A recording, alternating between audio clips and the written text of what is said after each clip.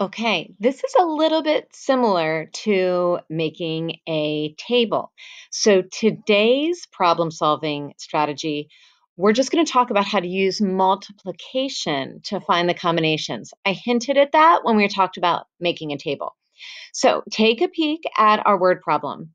Lucia's, three dogs have red, purple, blue, green, and orange collars that they take turns wearing.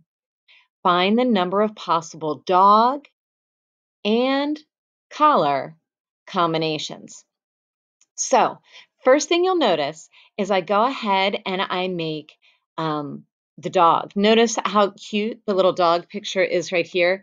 I would not make my dog that cute. By now, you guys know how I draw. What would I make for that? I would make a circle. So I would draw a circle, but real artists did this, so they drew an actual dog. And then they put a line, one for red. We got that word up here. One for purple, right there. One for blue, one for green, one for orange. We are just listing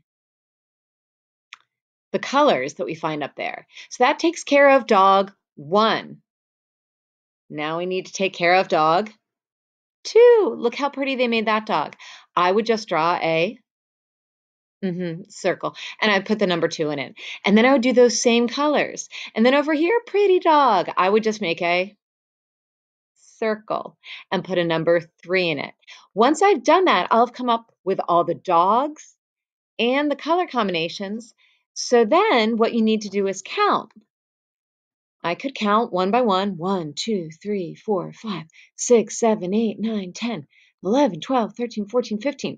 But if you'll notice that I'm doing the same 5 colors 3 times.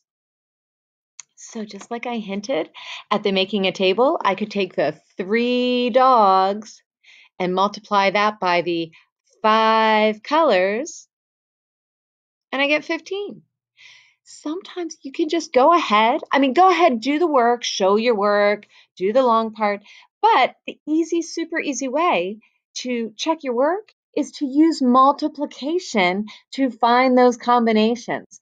It's almost like a fail-safe. This way, do the table or do the drawing, but then go ahead and use multiplication to check all the possible combinations. I'm going to give you a practice problem today, maybe even 2.